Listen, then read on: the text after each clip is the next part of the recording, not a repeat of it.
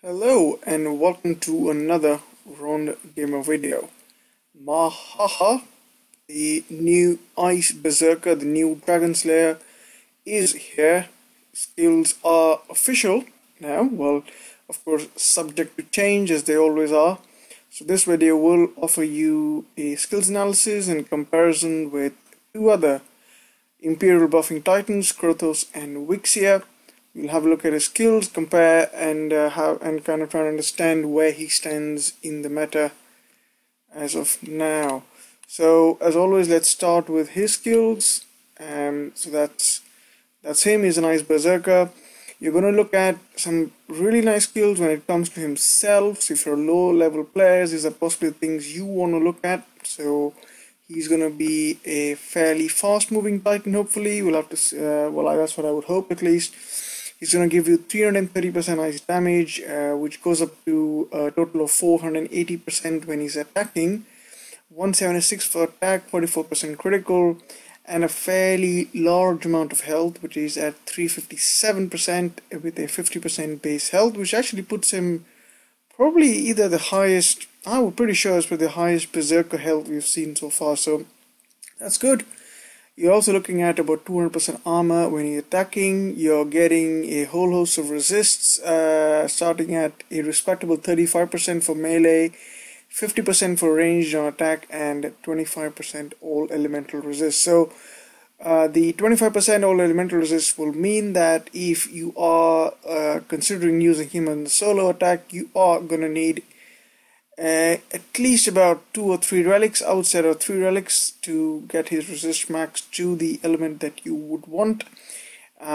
So that's what it will be if you're considering using him as a solo attacker. But we all know, for all the high level players, the reason for using Mahaha will be his Imperials. So his Imperials come in with the exact same stats as Mahaha himself, except the Imperials have a smaller health buff of 240%. So what that means is you do get 176% armor piercing for the Imperials, which is some of the highest you've seen so far. Though I really always wish that 88% number, the base number they have for the X skills for Imperials, was something around 100, because that extra 12% doesn't seem a lot, but when you double that, 200%, that really helps in making builds. The 44% critical will mean that you are going to need about 2 relics, well, I'll say 2 relics to get the critical up. So if you get 2 relics worth 20% each, you can get yourself to 84% critical for the Imperials, which is good enough for most purposes. But if you really want to go up a notch, then you would need 3 relics with the Imperial critical. So you're looking at your traditional frost spear, frost bow perhaps, and some of probably the newer relics in the event to do that for you. So yeah, I mean, it isn't bad, but I really do feel that they can start upping up the critical. The melee resist will really be helpful. With 35% melee resist, you are looking at going up to at least about 2 relics to get to a respectable amount of melee resist, but to be honest, you're probably going to need 3. So because most relics come with about 18% melee resist, so if you want to take that to 80% and max that out, then you're going to need about, let's see, 26, 30, 36, about 3 relics to do that. So 3 relics with melee resist will help you. Yeah, so that's something to note.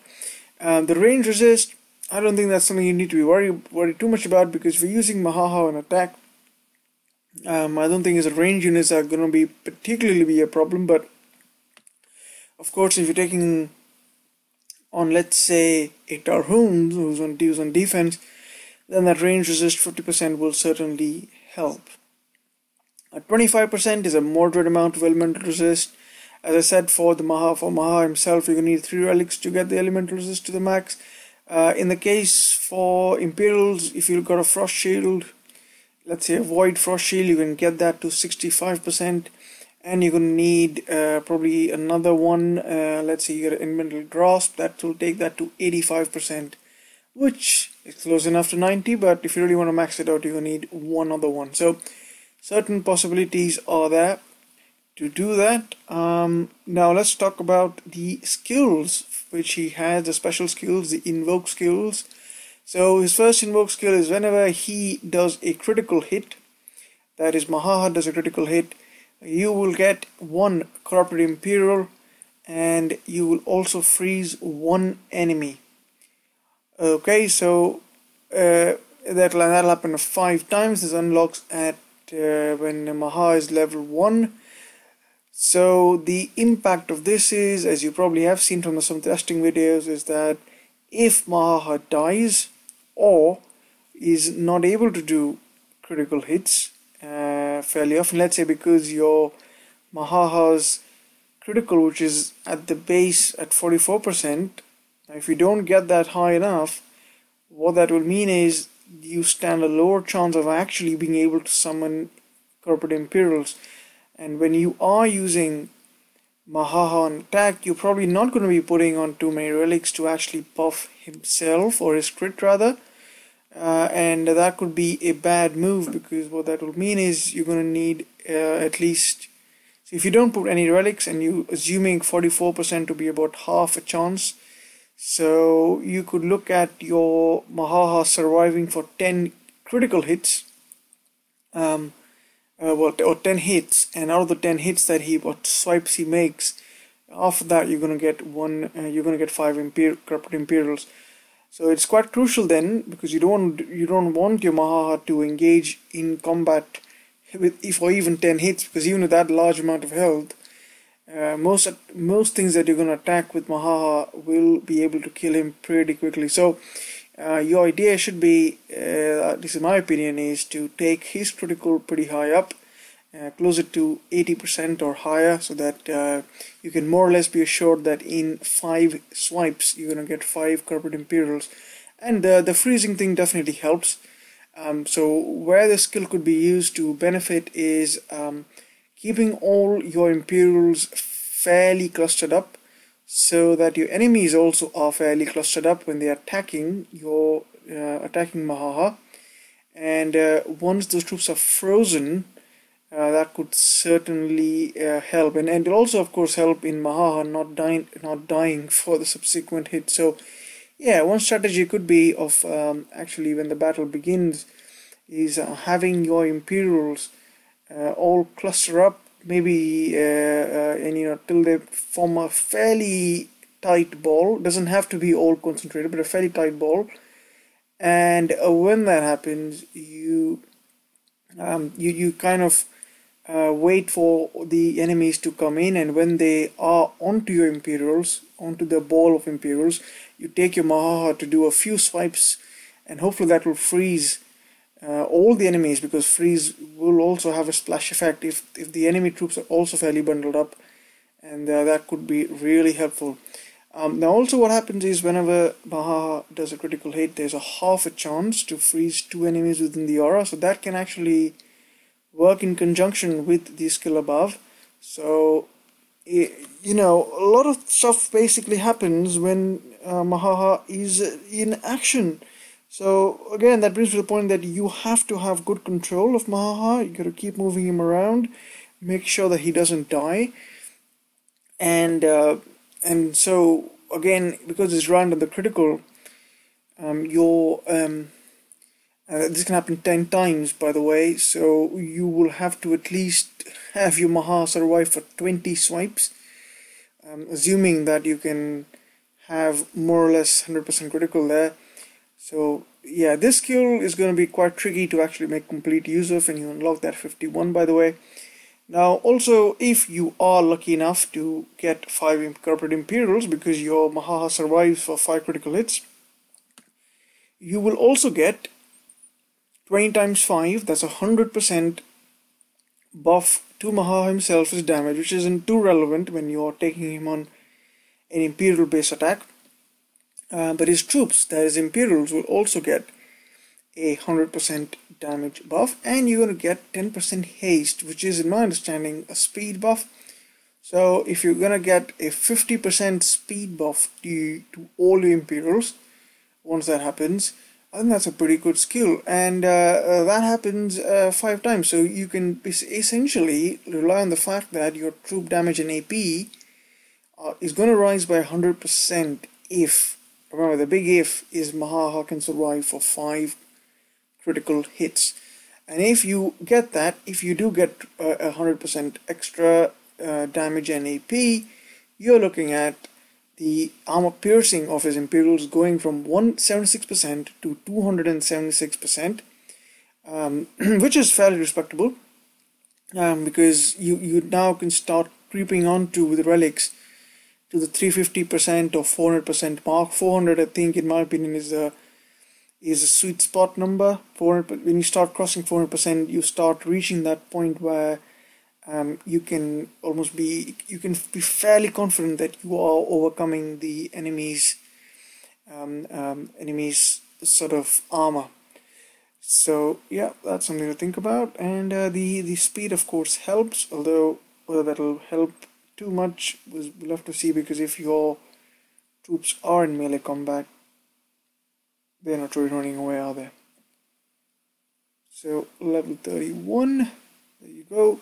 Let's just talk about the prestige skills. Amaha's prestige skill is you're going to get a 90% base Imperial damage, which is kind of typical for Imperials. So you can get that level 10, of course. You're probably starting at 50%. Every 7 seconds within his aura, so he's going to have like an aura around him, just like Zabava has, an area of effect around him.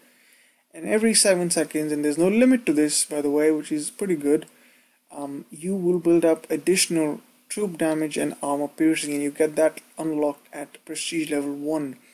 So what does that mean? Well, since it happens every 7 seconds, and there's no limit to this, if you have so let's say in a minute you have about 60 seconds, let's say a minute and 10 seconds, so 10 times, so in 1 minute 10 seconds this will happen 10 times. So if you can have your Titan survive for 1 minute 10 seconds, and then you can have 200 and, well, it's not 25 times 25 times 10, isn't it? That's what it means. 25 times 10 would be 250% Titan and troop damage and AP buff. That sounds ridiculous, doesn't it? So I don't know. That'll be kind of curious, but how that builds up. But yeah, 7 times 10. Yep. That's looking pretty nice. I think I believe there was a limit before to this, but clearly from the blog I don't see a limit. So that can actually change a lot of things, because the armor piercing, you do need a lot of armor piercing to make things work.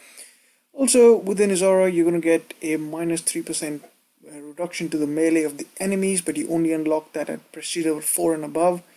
So if you are not in a state of, or not willing to prestige him further than that, then you're not going to get that benefiting you. So that's something to remember. And so if it happens 12 times, 12 times 3 is 36% melee resist decrease. That's quite nice. So if your enemy is at max melee resist, you can basically get that 80 down to, was it 44? So that's pretty good. And then if you get it to 7+, you can get your ice resist down by 36% as well. And that'll be at 7%. That's ice resist for your enemy. So yeah, I think if you're looking at taking Mahaha to go and attack any sort of not really high damage dealing enemies, such as Rockstam's Horde, then you're gonna need prestige level 7 and above, in my opinion. And at level 10, the special thing you get is whenever one of your Imperial's health falls below 40%, you're gonna get a rage on their location. So wherever they are, they're gonna get a rage, and if your Imperials are all huddled up, then all of them will get a rage. That can happen 8 times. So yeah, pretty good effect, I think.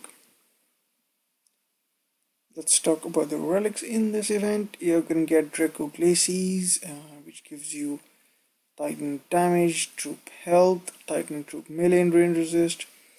Overall excellent relic. You can also equip it on a Vixia if you have that as well, so quite nice, but it is limited to only Ice Titans because of the first skill. But the Titan and Troop health will certainly be very helpful to the Titan, because you do want to have your Titan survive to do all those critical hits. A good relic from that opinion, and the Troop melee range resist will certainly help to take that 35% melee to 51%. That could be really helpful. Anguta's Grasp, pretty good relic as well. I think the relics are all pretty good, I think, in this event. The Titan health could be quite nice. The troop damage helps, and the 64% Imperial health and armor piercing would be beneficial. Now this relic would be beneficial, these two relics actually, both of them, the Grasp and the Heart of Tizuruk. Tizuruk will be helpful only if you are capable of getting your corrupted Imperials on the battlefield, i.e. do 5 critical hits with Mahaha. Just keep that in mind. But the 20% Titan and Troop all elemental resist, this is a very good relic from the point that you can actually use this on any Titan in the game, because this isn't specific to Ice Titans. So you can quite nicely have this as a add-on to some other Titan that you have as well. So I quite like this. Could go on to some other builds. So yeah, that's something to think about. Corrupted Imperials, by the way, they have more. They have 50% more health, 50% more damage. They move 30% faster, but they do have, they say, decreased armor piercing. Not sure by how much. So yeah, but my estimation is probably around 50. It's probably around like 30% or something like that. Yeah, probably not too much. Talking about the actual boost Titans, you can get 1.4 from the Titan himself, Mahaha, Progenitor, Crothos, and Vixia. If you're looking for pure speed, I think Progenitor would probably be good, because you can get 5 summons, 5 Mega Imperials. But Crothos and Vixia will also be pretty quick in their own right. 1.2x with all 4-star Ice Titans, 1.1 with 3-star Ice Titans, Chalice of Ice being the boost Titan this time. You got Jotun available at 9,000 souls, Progenitor at 15, and Mahaha at 22,000 souls. Although it's a 26,000 souls event, the Titan himself is around 22, which has been the case with all Dragon Slayers. The Draco Glacies, the Grasp, and the Tizurk are all stretch goals available beyond that point.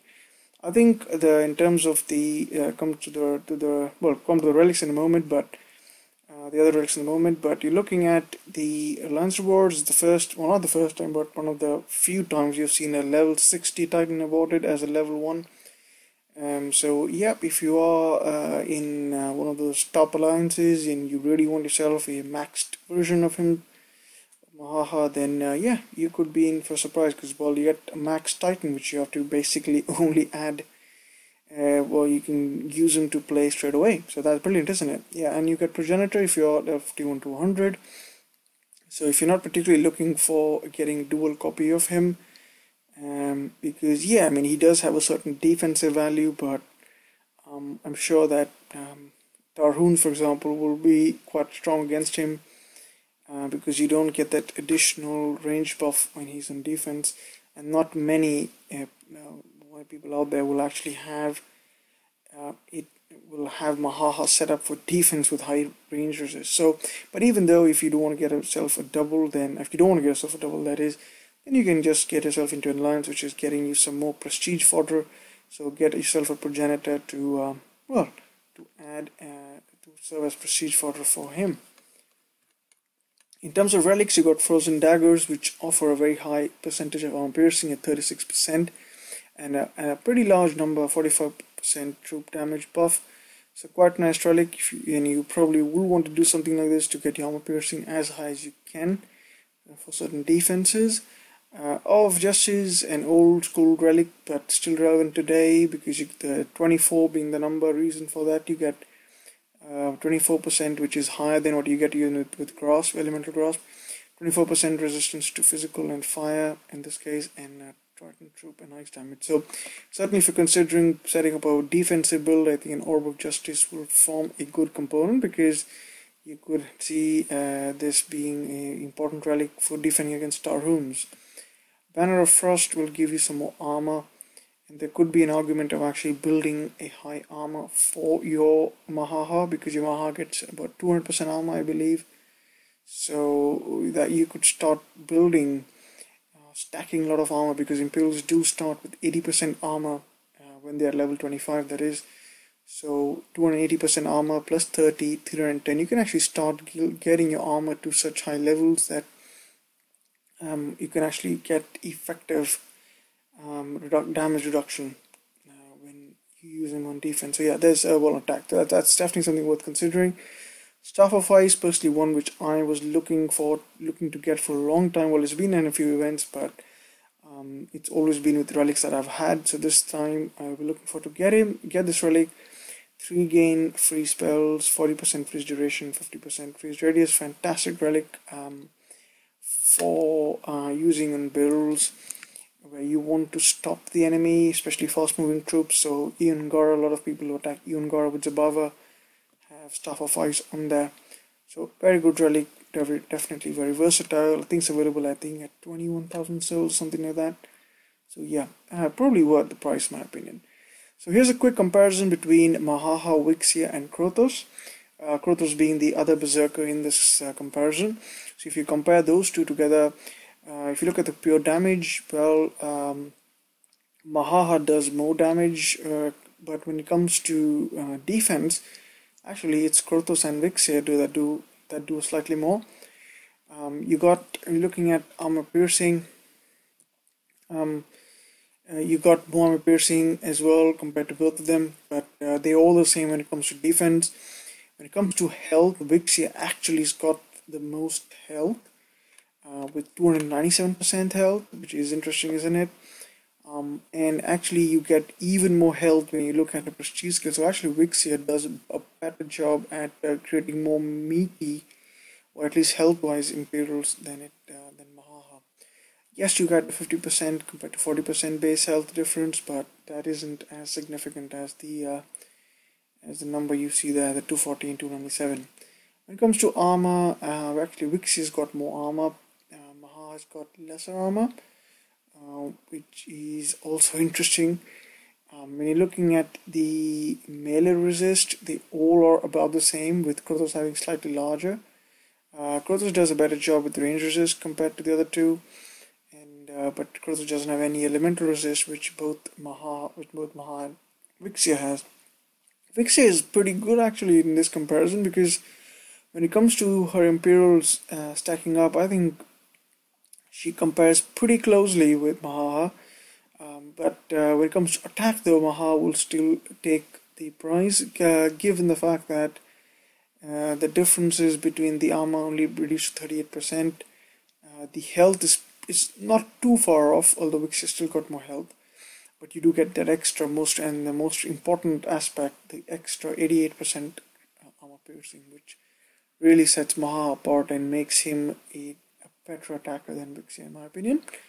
Looking at the skills, we already looked at Maha's skills. You get all those, it's all dependent on him doing critical hits. Crothos also has that effect that whenever he does a critical hit, there's a half a chance of freezing an enemy near him and raging and casting Rage on the Titan, and that does offer a splash effect, so troops around him will also get raged up, yeah, so that's kind of useful. You also have so for Vixia, whenever the battle starts, you get 3 Ice Archers, and then when allied, you get another 5. You can get another 5 Ice Archers. So it's all about getting those special Ice Archers, and you can also freeze 2 enemies. So Vixia does pretty something special, and those freezing of the enemies can actually be particularly annoying when you come across a Vixia on defense. But when it comes to I think attack, the fact that Maha can further stack on armor piercing with his Imperial spawn effect, I think that definitely puts him at a high pedestal. Yep, I think that's it really. When it comes to pure damage, I think Maha will still be the top dog here. Coming in close for damage will be Crothos, the second place, and Vixia in the third when it comes to damage. When it comes to health, Vixia will be the first, Maha second, and Crothos third. And to finally end this slide, looking at next week, you're gonna have Titans Unleashed Berserkers event. So you can go ahead and level up your new Mahaha then. And we'll also have a Theatres of War event, Holiday Edition. Not sure what that means, but we're probably looking at some winter relics, maybe relics that might actually be helpful to particularly newer players, such as getting in something like Frostbow and some of those special ice relics that you might want. Alright guys, that's it for this video. I hope you found this comparison helpful. Let me know whether you are considering going for Mahaha and his relics, whether this sort of Titan excites you.